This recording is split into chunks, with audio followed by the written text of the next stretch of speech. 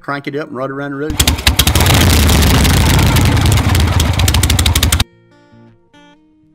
When I was a kid growing up, Daddy had some war pictures from Germany, and he was on an old Harley with the saddlebags on the back, and the headlight blanked out, and had a piece of angle iron bolted to the front fender that went right on up above the windshield. If it was wires hung across the road, it would cut that wire in two.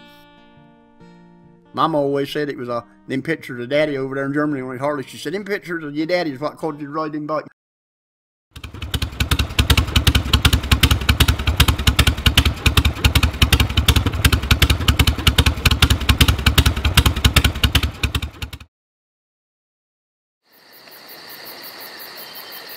And my son coming in one day, he said, Dad, you going to sit in that chair until you die?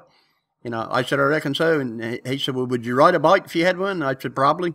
He said, well, let's go get you a bike. And we went to Daytona Beach, and I bought a full-size Harley that is what they call a lowrider.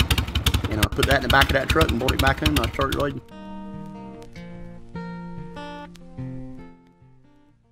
I had a picture here of me on my motorcycle, and I didn't see. In the mornings I find her, she's looking so old. So many miles, we've been down that road once or twice.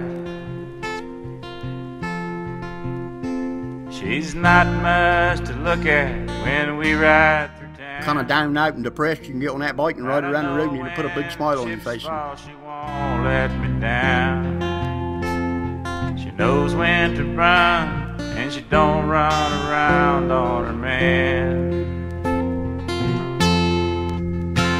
She's a high-flying lady, she takes me where I want to be. There's no other woman standing between her and me.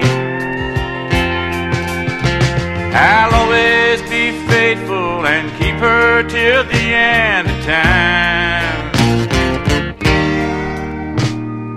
God knows I'll always love that old panhead of mine.